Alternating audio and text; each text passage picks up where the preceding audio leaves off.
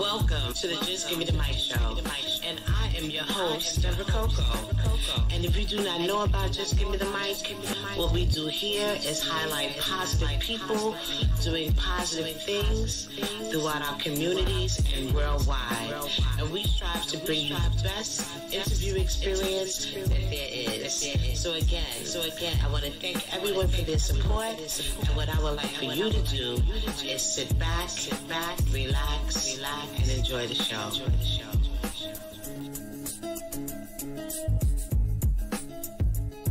Relax and enjoy the show, everybody. Thank you again for your support. Hi, everyone. Welcome to the Just Give Me the Mic show. My name is Debra Coco, for those who don't know. Today, we have a great show for you.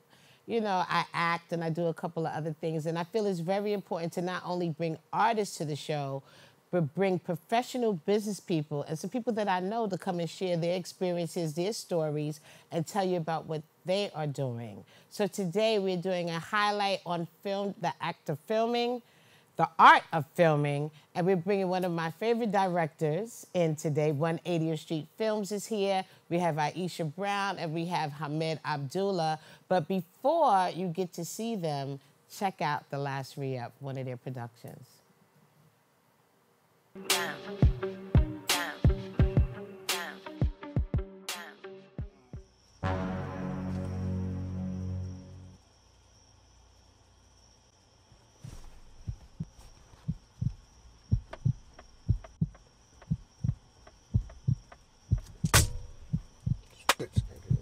Fucking money. Every fucking time I gotta wait for this hole to bring me my goddamn cash. Same bitch I take care of. If it wasn't for me, them niggas would murder her out here.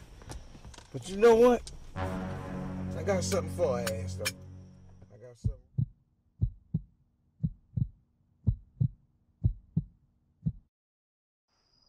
Well, why don't you go in there and shake your motherfucking ass? I told you it was slow. And bitches, you crazy, I'll shake your ass.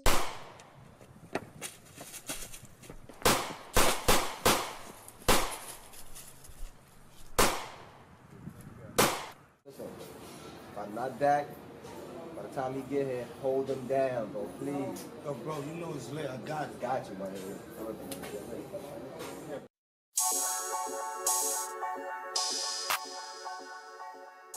Man, they got me, man.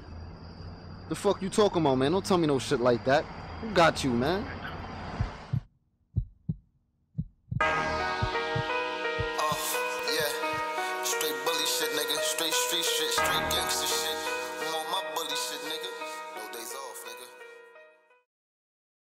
But that's how that should be. You just got home, B.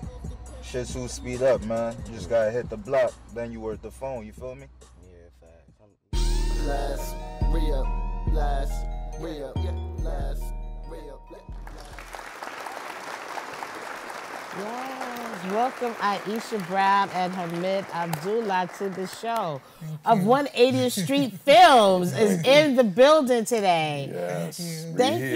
Thank you for joining me. I know y'all was filming this morning. Yeah. And you know, you made it happen. You came down and you know, we chopping it up now. So thank you for that. Yes. How have things been? Cause it's been a lot going on. It has. It's just so many.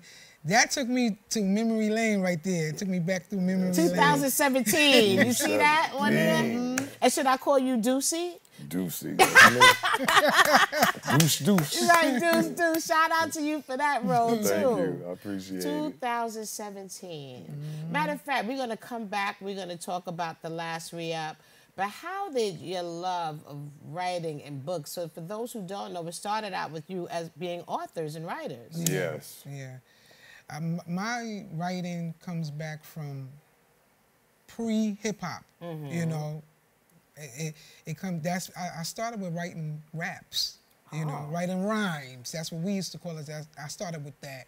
And I learned from him because that's my brother. He's older than I am. So I started writing rhymes. And back then it was kind of easy because if someone said a rhyme, you would just piggyback off of theirs, or yours would be similar to theirs. And it wasn't like you were biting. That's just But you did. This is how it was. So it was easy, you know, so I would just piggyback and then that was my rhyme, you know. So we all, when you look back at the rhymes back then, they all had, it was the same rhyme, but you put your own spin on it. So I started from that. I started from writing rhymes. Yeah. Hamid was telling me off camera about when you started writing, you would travel. Like this was a really big part of your life back then. Writing books, traveling to different locations and selling your books and things like that. We did that. We actually went on, we did like a little tour with Shy Rock. We did, and we went everywhere from, we started in New York and we went as far south as like a little past Virginia. You know, like the end of Virginia, almost North Carolina. Pushing books. Wow. Her book. That's what we were doing. Oh, so Erica, I remember before you had actually wrote Luminary Icon, right? Shy Rock's book. I remember that. We talked about that before. Yeah. So we used to do that. As book vendors, we used to just go all around selling books. And I didn't even know about the book game at first. I ran into Terry Woods, where I was at a place buying books, because I was living in Virginia. Okay. Re-upping. Right. So I was getting books and I was taking them back to Virginia to sell. And one of the bookstores in Queens, and she had a lot of Terry Woods. And she said, well, I got Terry Woods on the phone. And I said, can I speak to her? I was like a big fan. Can I speak to her? Wow. And she put Terry Woods in, and I said, well, one day my books are gonna be on the shelf next to yours. And she said, well, why one day? That's what she said, now? And that really started the whole thing. Awesome. As soon as I got home, that was like a 6-hour drive from here to Virginia Beach. I started. Wow, you never know. Like in 30 days, I wrote that first book. Wow. Just inspired by what she, because I thought about it. I said, she's right. Right, why one day? Day, right. Yeah. What was that book? That was called Tag Your Man. Oh.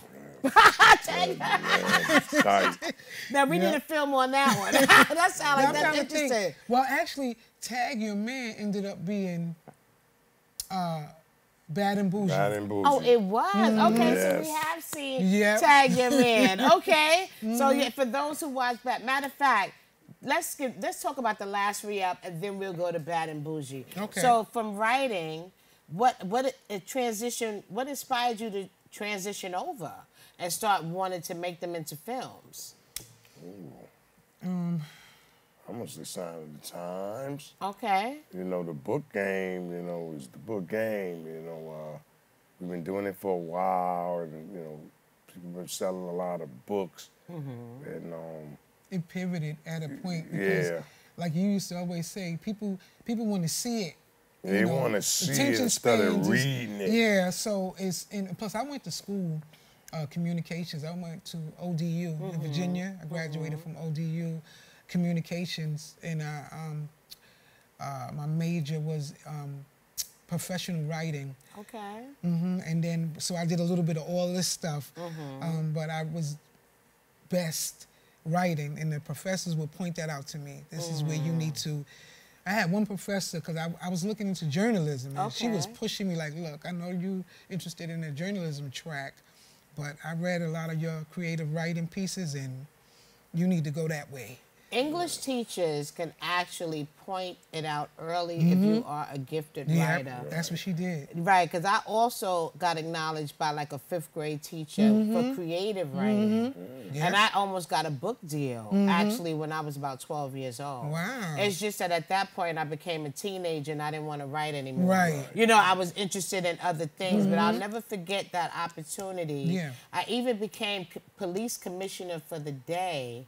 I wrote a composition piece, and it was open to all the citywide schools, and I won. Wow. And I got to go down and meet the police commissioner, go downtown, and then I had to go to my local precinct. It was like a whole package deal, but I got an award as a child from the police. That's big, too. I say English teachers, even math, and me even being a teacher now, I can look and be like, you could do this. They see things. They do. And look what happened. Yeah. Leading it back to your story. That one professor, she really was like, it was a few of them that did that, but she really like just was pounding it in my head like, you're gifted is what she, and I didn't see it like that, but she was like, yeah, you need to.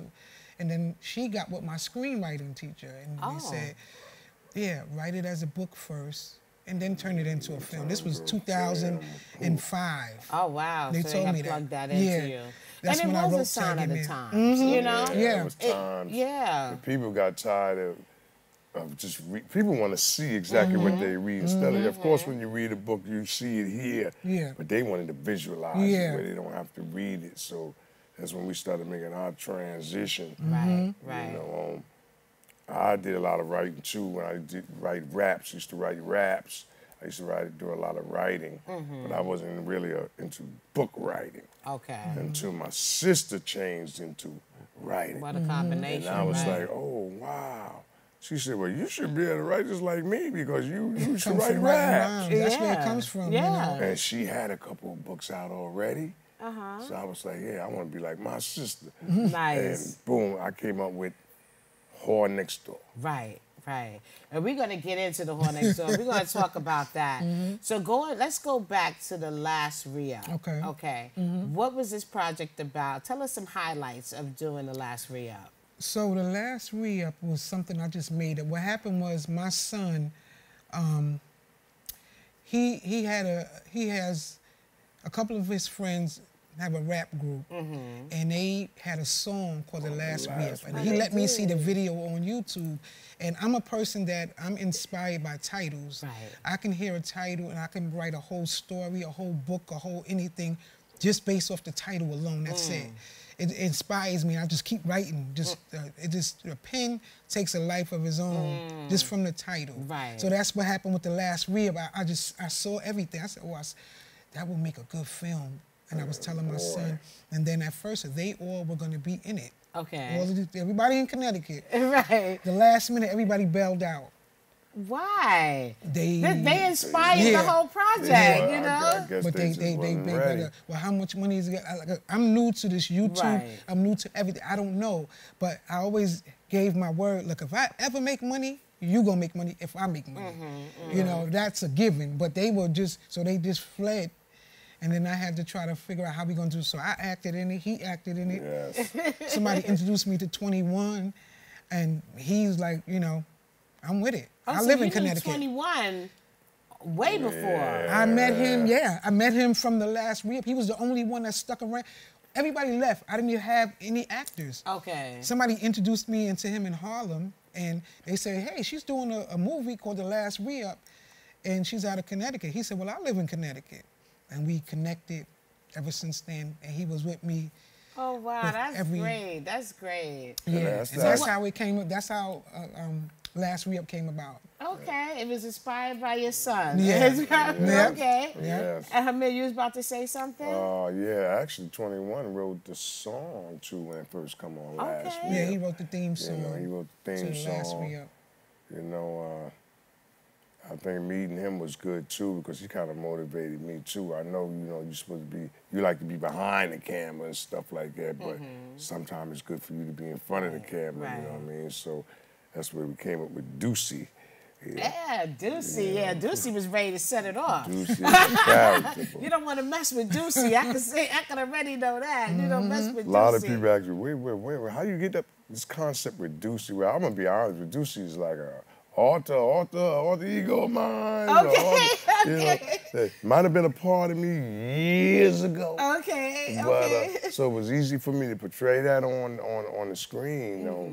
And I only got there because, like I said, people who were supposed to play their part didn't show up. Right. And me and my sister don't mess around. If y'all not gonna show up, then we gonna do it. We had to jump in and do it. I had to play a part. I played Miss Red. He played Deucey. 21 played 21. That's actually how he got the name from. 21. From the last Re-Up. Because what happened is Charlottesville, Virginia is where my mother used to live, and he lived down there, and I liked all their names. One guy name was Deucey, one guy name was 21.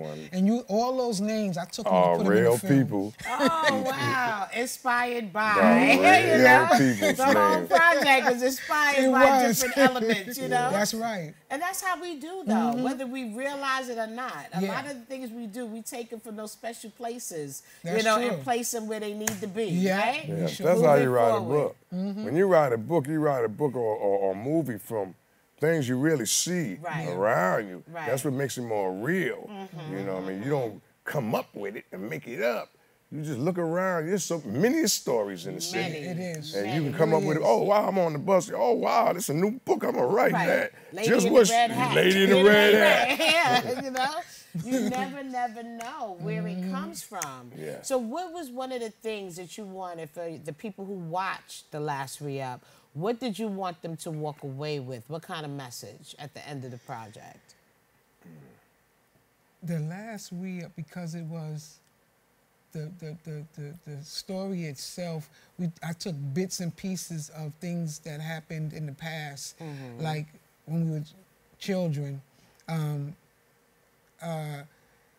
I put it in the series. So the beginning was really about a guy that, when he was younger, he ended up shooting his, he found a gun.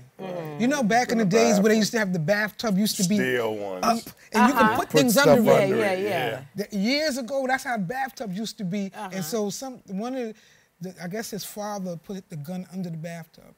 The young boy finds it, and they playing hide go seek, and the sister kind of scares him. He pulls out the gun. He ends up killing his twin sister. Wow. And that was kind of like a true story. Okay. So I took that and I put it in there, and so a lot of stuff is just based off of things that I've seen, experiences, and that's how the last re-up. That's how it came about. So these are real stories, yeah. you know. Yeah, and I like when you have that concept because it's like you may not see this outside your door, but you could probably relate to a character in the story. Yeah. Like it always has a relatable component in it. Yes. Even if you didn't experience this firsthand yourself. That's You know right. somebody who That's what I have, like about that, you know? You know somebody who have, or somebody who had done that, or somebody had that done to them. Yeah. Because movies and books is just reality. You know, you take reality, you can't use the people's names. You want to save them for, either this or for that. Right. But the concept. Right. You can't use the concept. Yes, yes. You know, and it was an honor to be played in Ducey because, it was like something first for me. Okay. That was your first film? I did acting in junior high school. I played Blackula. Oh, okay. That's when Blackula first came out. Okay. I used to be in the theater class. I went to theater. Everybody used to make fun of me from the hood. You going to theater for? Right. But I love theater. I always loved literature and writing and music and stuff like that. So I played Blackula. I mean, haunted house and everything. I mean, it was the best Blackula ever. Right. He was like a hero. Nobody know but Blackula. For him to be a vampire, he was like a hero to us. You made him a hero, right? You're like, look, he saved the planet. He didn't kill people, right? And it was just ironic just to see a black man as a vampire, because usually we all grew up with, the old, because I like the old ones. There's only one Blackula that I know. All the other ones were not black. Right. You call it, right? It was one son, and that was a little grainy, so I think he was black. I'm not sure. I'm not sure, But see, I think that what we're talking about now is such an important piece, because I think the generation of children coming up today, they don't have that quiet time to sit with themselves, to be creative. Yeah. They come home, they straight on the video game. Yes. So when I see a child going to the library, reading, I'm like, you got to commend that, because it's just so many other distractions nowadays where they can't tap in as much as we used to. That's right. Yes. Tap in, right? Yes. And to the things. We had to make our own entertainment. We didn't go outside. We had to sit in our room and create and invent and make believe. You know what I'm saying? What we did. We got to really tap into that. That's right. And look what it led to today. Your love of books, rhymes, turned into books. Now you selling physical books, to now you got a camera shooting films. You got to stop and reflect on those transitions in your life and your growth. Yeah. So now your first film, so now you got into pretty much casting with this project, right? Yes. You thought you had a cast, but then you didn't have a That's cast. right. So you had to improvise and do what you had to do to make it happen. Yes. So which film came after this, or was it Bad and Boujee?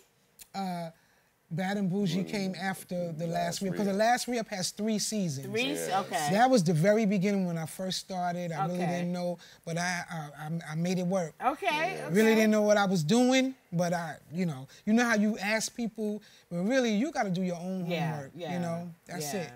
It's unfortunate. Some people will share, some people will tell you just enough. Yeah. You know what I mean? That's just enough. And thank goodness for the internet, because you can just learn so much That's on your right. own. Yes, Right? now. So from this 3 seasons, 3 of the seasons last of the re-up, last re-up, led up to Bad and Boujee. Yeah. So Yes. how did Bad and Boujee? Matter of fact, let's show the clip of Bad and Boujee, and then we'll come back and we'll talk about it. I think this is the other one right there. Fresh boy on the beat. New money. This beat without the tags. CL2. JGA. Introducing. Bad and Boujee. Car shorty when you drive? She got money. We need to get her. Let's do it. And she's dolo. And live the motherfucking lifestyle you give me, you'll give me some info, you understand? You do all that. And you do what I tell you to do. Unless you want to do 10 to 20. Nobody after today, no fucking cell phones. Man, she not valid over here no more. Not while I'm out here, bro. She ain't living. Fuck! Yo. Is it ever really a good place to snitch at? No, me, I'm always ready. You ready? I don't go nowhere with Yeah. I gotta text Jerry. Can't believe this nigga and his crew is just walking around like shit is sweet.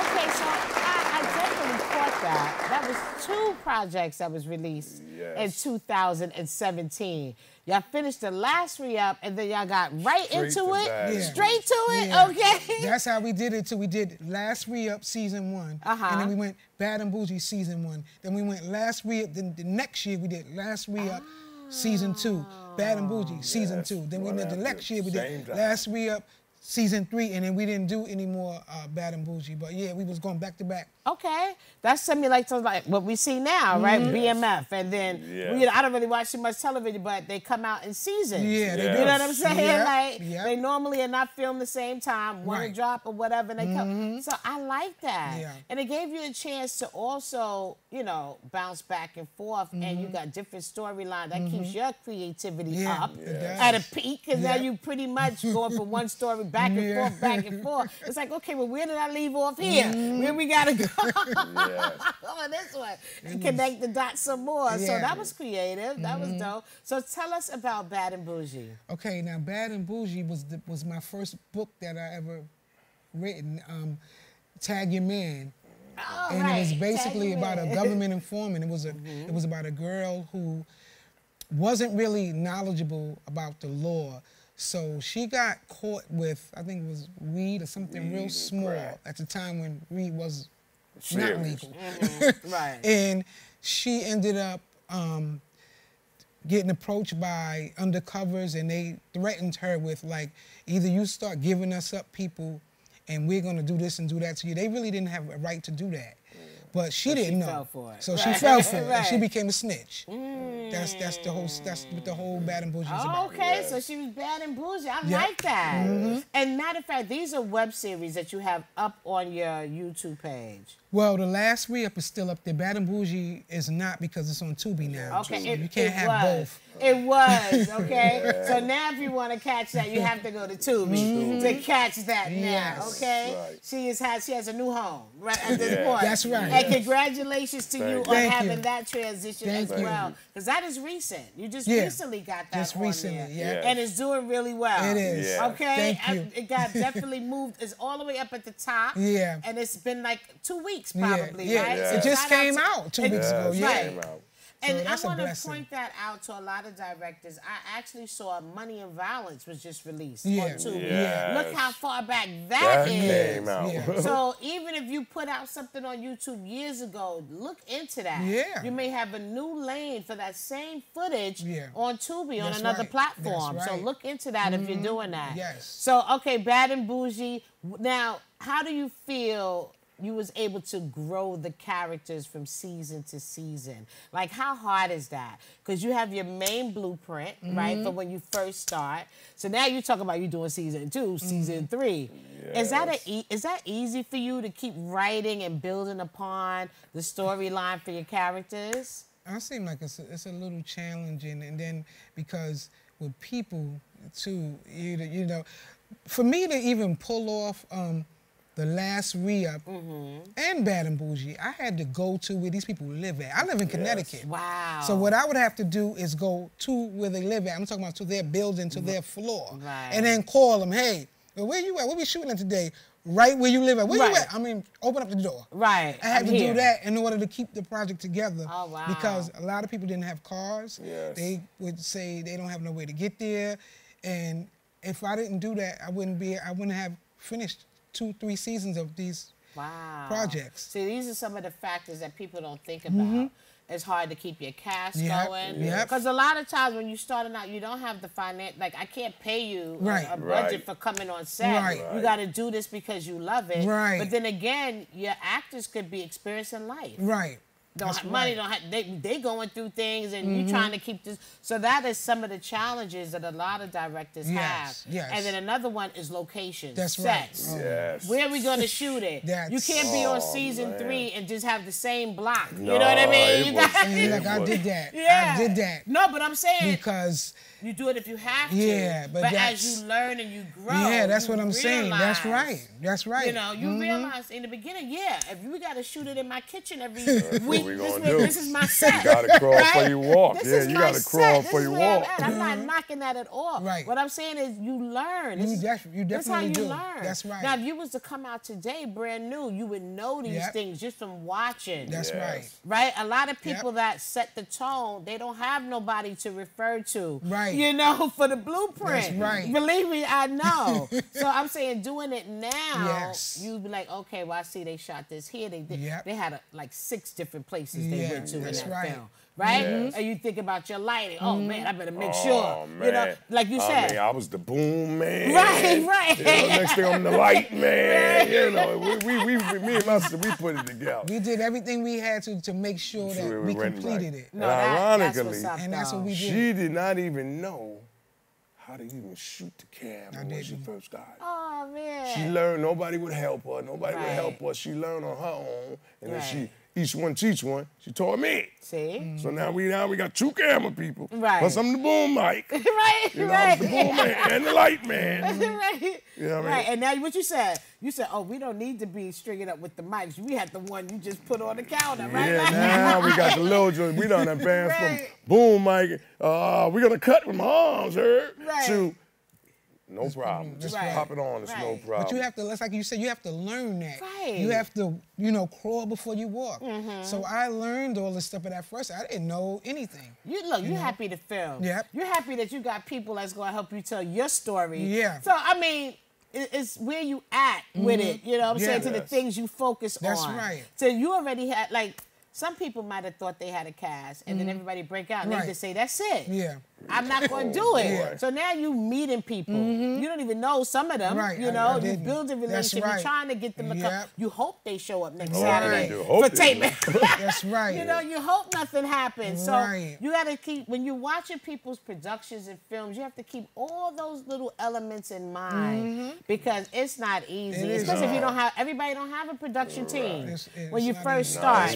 So that's why we're having this talk today because these are all the factors that you need to think about. People may watch a film and be like, whatever, but look at it from, it's a lot of different perspectives, you know? It really May not be your story, but just think about, oh, look at the effort that they made. Oh, is it good characters? Is the actors good? There's so many other parts of it. We just try to, you know, say whatever so quick. You got to think outside the box sometimes and really think about what people do to bring you these productions. Right. Even the artist, what he had to do to get that song out. You know, these different steps in life is not easy.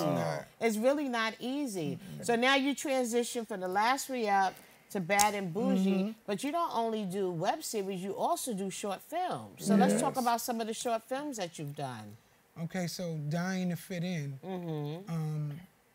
I'm trying to think, because I have so many. Okay, that's Dying to Fit In came up with when I spoke to my sister one day about somebody told me that a friend of his passed in Connecticut because the knuckleheads are putting fentanyl in the marijuana. Yeah. And this is way before now. You know, they're doing it really now. They really doing it now. But this was like the beginning of it. Nobody ever, who puts that in marijuana? Like, what is that? You know what I mean? You know? And people was dying once they smoke. Once you smoking that go in, it's over. It's over. You know, and people was dying. A lot of people have died from it. So we just wanted to wake people up and let people know that if you're going to entertain in that, you have to be careful. You know, you just can't get it from any place or anybody because you're putting your life in jeopardy when you do that. And so we just wanted them to see what could happen when you indulge in that and don't really know who you're getting it from. Right. And I like the title, Dying to Fit In, because a lot of times people do try things, you know, that they wouldn't or do things that they wouldn't normally do just to be part of a crowd. It was peer pressure. It was right, pressure. you know, to feel like they down. So let's check out this clip and we'll come back and talk about it. All right.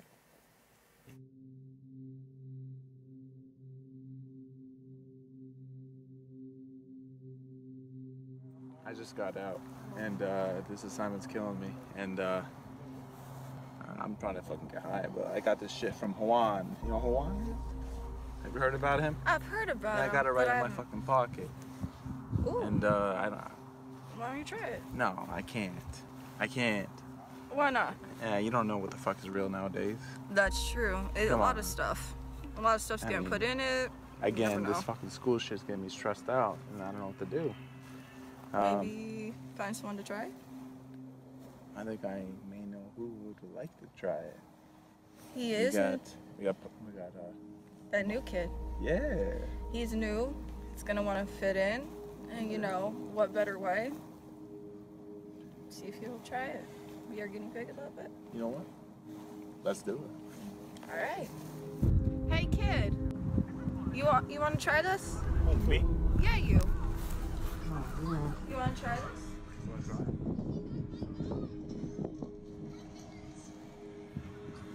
I have to light it though. Here.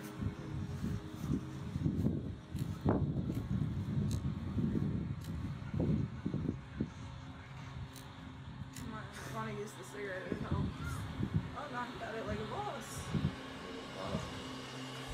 You like that shit, huh? Yeah. You like it? I know you like it. Feeling it good?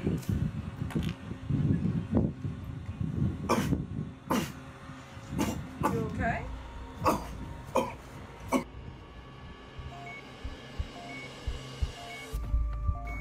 It's fentanyl. Fentanyl. It's fucking fentanyl. I mean.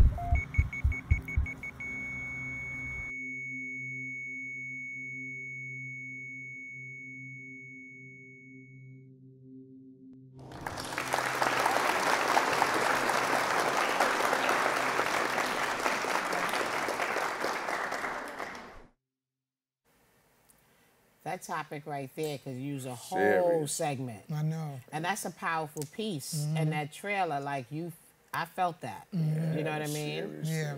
When I spoke to the guy who went to pass, and I let his mother see that clip, she said the movies were excellent.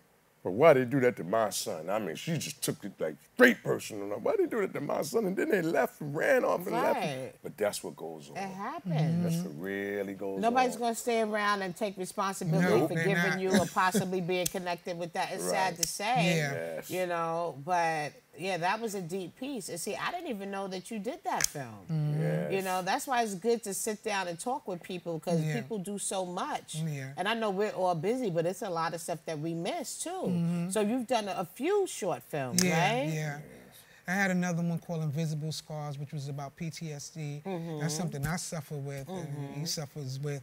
And probably a lot of us suffer with PTSD. Yeah, that's relatable, again. And so I did a piece on that because it was important to me, and that is on YouTube. You can find that on YouTube as well. Okay. Yeah. Plus, I did one called Effing COVID, where it showed how the mentality of what the people went through when that first COVID came out. I mean, I got Trump on the commercial talking about the COVID and all that. Right. That was what the wake the people up It's to. kind of funny too. It's funny, but it's real. How we did not understand that. None of us understood that. So a lot of people kind of lost their minds, and we had to stay in the house, and you couldn't come out, and it was like a change for us. It was a trying time that affected all of us. It did. I mean, two good pieces. I mean, definitely. I'm gonna say it once, and I'm gonna make sure we put up the link. Go to YouTube, go to 180th Street Films with a Z at the end, and check out some of the work that they have put together. It's a nice variety of different pieces of work. Yeah. You know, so how do you, matter of fact, we have 2 more clips that we need to show, and then we're just gonna kick it to where you're at now, because there's a lot of things going on right now that we need to highlight. Not only is Bad and Boujee on Tubi, but you also have this next clip that we're about to show, The Whore Next Door, on Tubi as well. So let's show this clip, and we'll be right back. Check this out.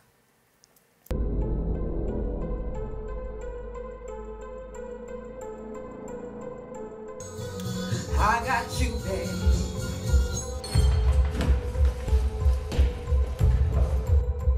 Let me help you up. Wait. God. Breathe. Breathe. Breathe. Come on. Oh, we can't even get out the damn floor. All this shit. All right, calm down, girl. Calm down.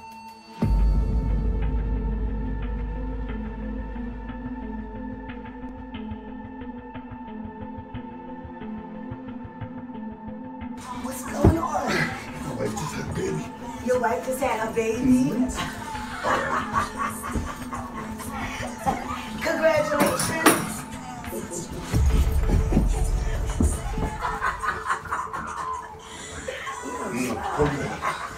Kiss the baby for me. I'm a cop. I could do whatever I want and dress however I want. So you just gonna go in there fridge too, huh? You gonna arrest me?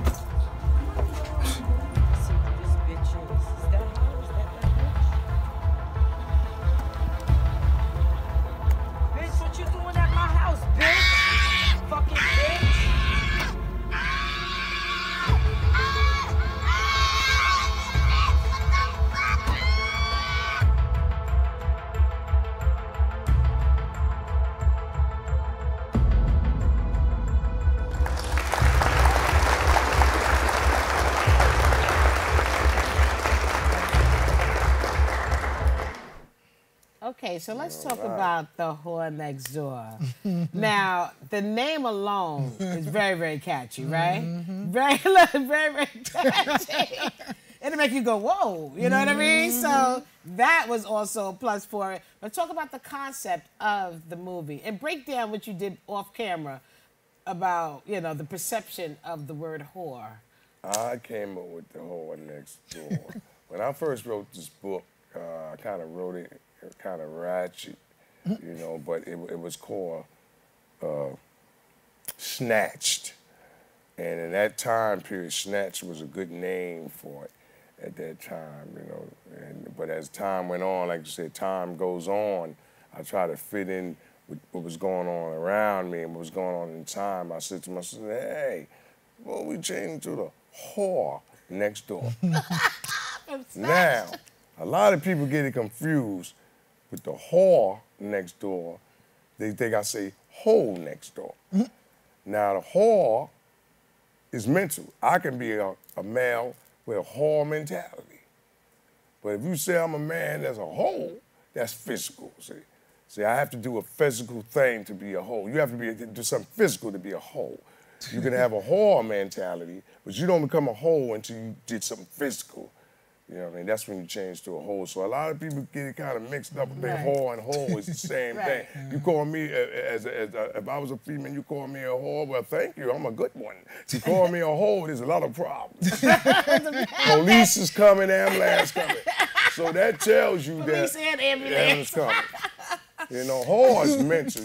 Everybody can have a whore mentality. Okay. But you don't have, that don't make you a hoe. Right. You know what I mean? So, I appreciate you for breaking that down because I never even separated the two. I thought they were synonymous, you know what I mean? But I like the way you broke that down, you know, so now if you watch it, now you know what that means, all right? To the people that actually wrote the film, now you know. You heard it straight here or Just Give Me the Mic. Okay, let's talk about what is the main, give us a little bit about that storyline. Tell us a little bit about that. The Whore Next Door is about a female who really didn't like, she worked in Walmart. You know, she really didn't like her life in a sense, or she felt that something was missing from her life. Okay. That was the main thing, but she just couldn't figure. She didn't know, was it work, a man, family, something like that. And she was really looking for, somebody she can call a family, to be honest with you. You know, and she lives next to a woman who she feels, oh, wow, she has a husband. She has a good life with him. They always happy. And, you know, this is what I always wanted. You know, so she always wanted what she had, what that lady had. And she wanted it so much and obsessed over it so much because she thought the grass was green on the other side. But once she got involved with this, she realized there was a whole lot of more things that went with that. Right. She might have saw one point, but she didn't see the whole spectrum of it. Right. Because when it comes to life, you got good, bad, and indifference. Yes. You know, but she only saw the good because that's the good she wanted. Right. You know what I mean? No, that, and actually, I'm glad, see? Hamid, you clearing up some things. The thing that I liked about it was that extra twist on it. Because a lot of times you may see like single white female type of, I want your life and I'm just going to take you out and that's it. Yeah. But the story didn't stop there. No, it did not. The story kept going. And it showed like, okay, now that you're in these shoes, do you like the way they fit? Right. That's a good, you know? Right, that was a good analogy. Great analogy. You know, you're looking at somebody else's shoes, and once you got them, you don't even want them no more. You know, you want to throw them and kick them in the garbage, right? That's you done good did all analogy. that to get the shoes. You know? So you have to check out The Whore Next Door because as you think of the name, we think, oh, people probably thought they were going to see a whole lot of bodies. You know? That's exactly what they thought. Prostitutes and a lot of all this stuff going on, but it wasn't that type of shit. Right. It's like, gotcha. Right now you got to pay attention to the real storyline. You have to find out from yourself who is the whore. Right. There's a That lot of again, people don't even know. There's more than one possible whore. Right. They don't know. This person, that person. They always think it's the obvious, but it's not. It's not the obvious. And one thing that we like to pride ourselves on is titles. I'm going back to titles again. Yes, I see that. We have to do, we spend a lot of time where some people may not even, we spend a lot of time on coming up with titles. I got a computer with files full with titles. It's important, because the titles is like, for books, for movies, it's like, I want to say 75% is the title because that catches the people. You know, if it sounds good, look what The Whore Next Door did. A lot of that was the title. People thought they were going to see porno. They thought it was going to be porno, orgies. They thought it was going to be orgies. They thought it was going to be crazy, you know? But that's funny, though. But yeah, we have to. And that was a clever move on that part. Now, we had urban, we had, you know, you taught us about drugs and, like you said, PTSD. You done touched all these various elements. Which leads us now to the psychological thriller. Yes. Okay? The thriller, which is called Rainbow Killer, y'all. Yes. Check out this clip from Rainbow Killer.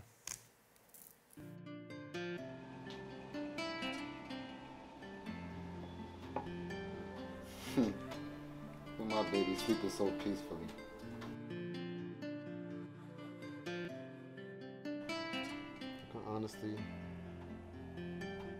honesty say I love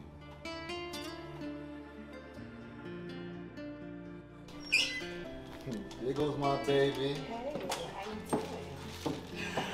Oh, for me? Oh.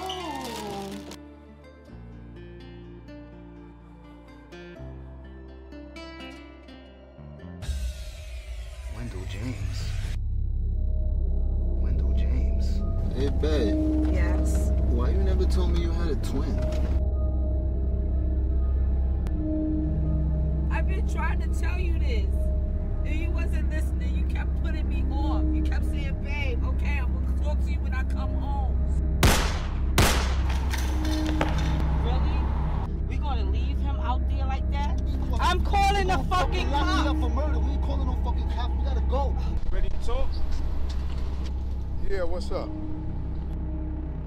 There's a connection between the cold case of several months ago and the Misty Waters case.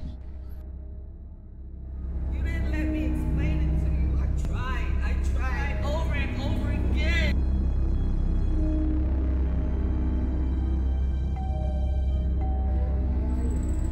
Did you have a hard time finding my house? Police in Soho are looking for the murderer of 29-year-old Samuel Brody. Nothing! I was just fine before you came into my life. Just fine!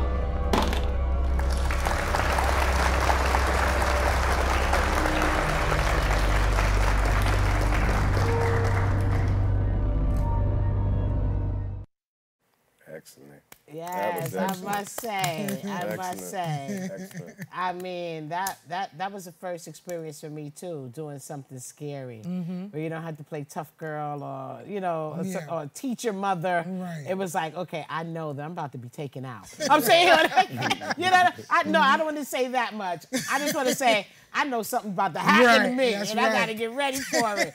Film or no film, right? Yes. It falls down to that. So Yeah. how was this transition for you to do psychological thriller? Because that's a whole nother mindset. It is. Right. This one was, I did a book first, The Rainbow Killer. It was on Amazon. And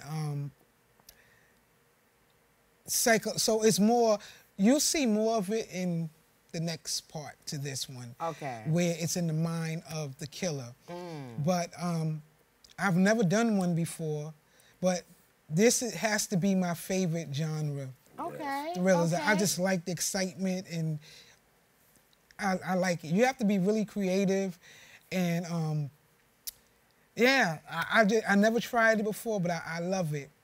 So I think most of my stuff is gonna be like that, thriller and horror, those type of things. Nice. Because I'm a Lifetime person. I watch Lifetime. Right. I'm a Lifetime fanatic. I don't really watch TV that much, but that's like the only channel I really watch is Lifetime. And so that inspired me alone, just Lifetime. And I'm like, well, I can start doing things, writing films like that, thrillers. Right. You know, because I initially, before Tubi, I wanted The Rainbow Killer. It was The Whore Next Door, actually. We wanted to try to we wanted to pitch that one to Lifetime, but we never really. Like The Whore Next Door. The Whore Next Door. Okay. And so in The Rainbow Killer, I saw Lifetime, but then I didn't even know anything about Tubi. You know, so. See, again, Uh-huh. learning about all these different avenues. Learn as you go.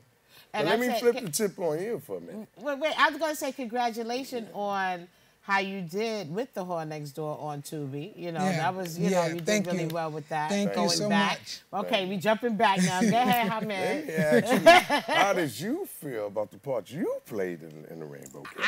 I loved it. I love, like I said, that was my first opportunity to play in like a thriller. Yeah. I'm a more of a complex. I love complex characters, and I love the element of surprise with that character. Yeah. Right. Yeah. So it was something I think for most of us was probably out of our norm for doing. Yep. But I think it was a nice gateway to make me want to be in more of films like that, because I like layer, I like complexity, I like element of surprise. Yeah. I love how you how you become somebody totally different. Right. Like for 21, from how he flipped it and he would scare you.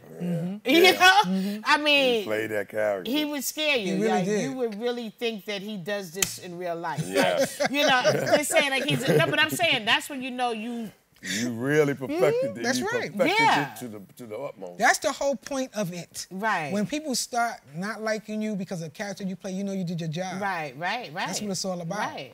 Like he really, I mean, to be the lead character, to constantly have to put yourself in that mindset and do that throughout the whole entire film. Right. Yes. I'm saying that's not easy to do. He did a great job. Shout out to everybody. Right. And all the product, everybody that I see came with their A game and brought it. They wasn't playing around with it. So we definitely got to shout out everybody involved and all the projects. But yeah, this one, I can't wait for everyone to see it. Yes. Yeah, I really can. Not just because I'm in it, but like I think it's a good look for your company, for your brand as a whole. Yep. It's showing the range for you. Yeah. You know? And the growth. Yeah, because let's face it, a lot of people when we're younger, everybody's doing urban. Cross the street, down the block. Right. You know what I'm saying? You gotta change it up. We all. It's gonna get stale when nobody ain't gonna want to watch nothing like it no more. So you have to change variety. Right. So now it's like, okay, you have put the guns down, and now we're gonna do it mentally. Like we're gonna, and these is, you know, the storyline is gonna surprise you. I would say that. Yeah. The reason for it Oh, will boy. surprise you, but it has happened in real life. Yes. It does happen. That's where this comes from. Right. That's the It true does story. really happen. Yeah. So once again, you may be able to relate on some level to one of the characters, unfortunately, in this case, you know. But so now you're saying, so now you're currently working on Rainbow Killer 2. Yes. So you taking us to the backstory of who the main character is? Not really the backstory, but in the mind of this person. Okay.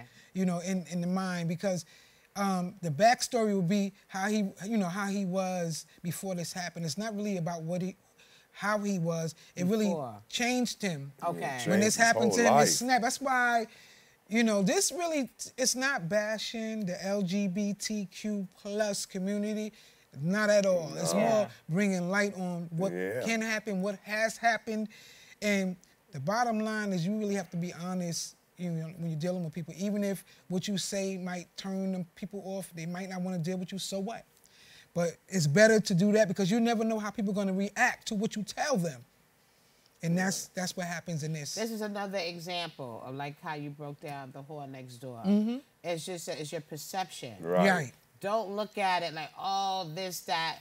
Focus on the message as far as honest. Right. Yes. Just be honest, you know. That's right. And you can't expect that because you feel a certain way that you could control how somebody else responds to that. Exactly. You know. That's right. Because, you know, it could drive somebody off the deep end. Somebody, like you said, could be okay. Can we talk more about it?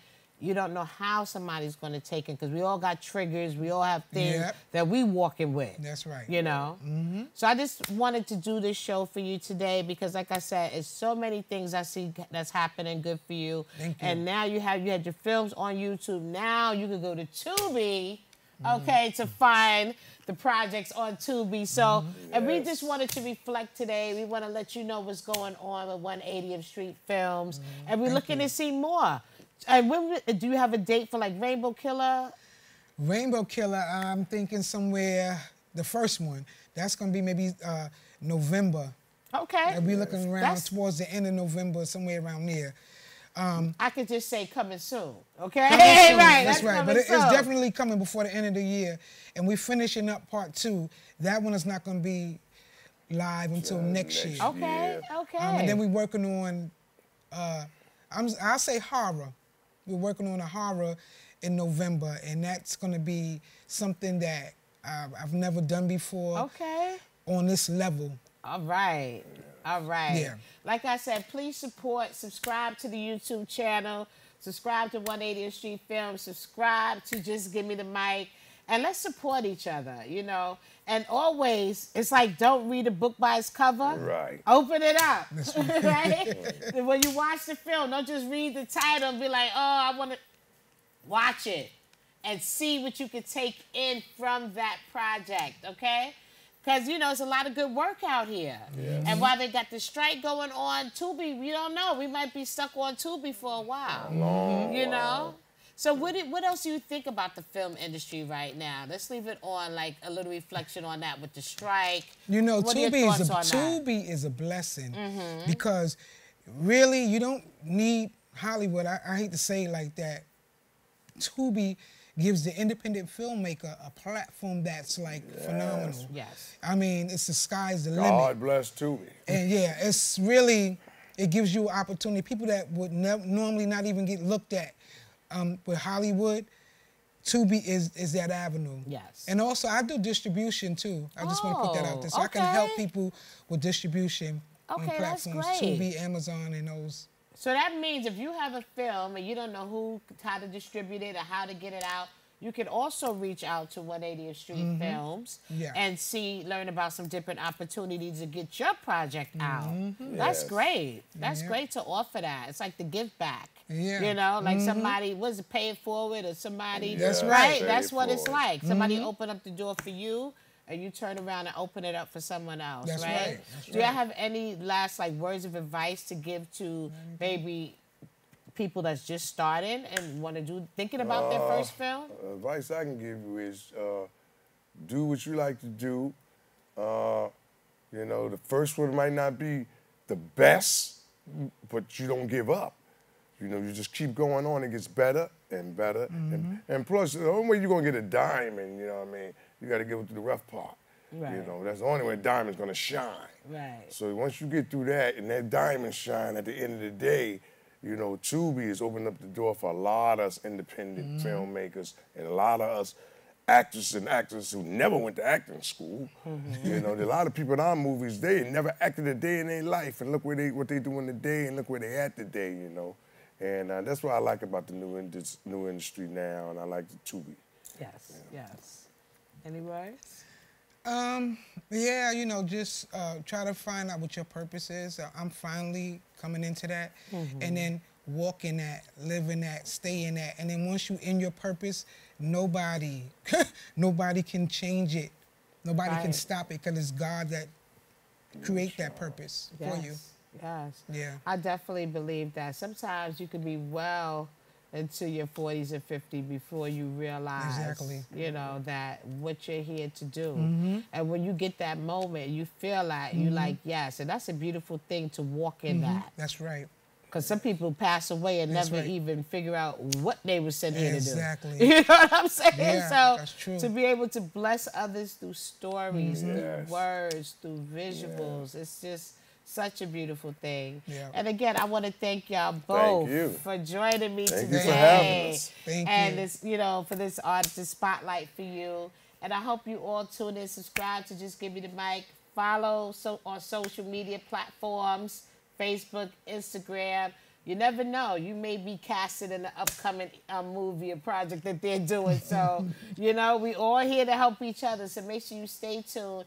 And thank you so much for watching Just Give Me the Mic and supporting Just Give Me the Mic. And just stay tuned. We have more good shows coming for you. Thank you. Enjoy.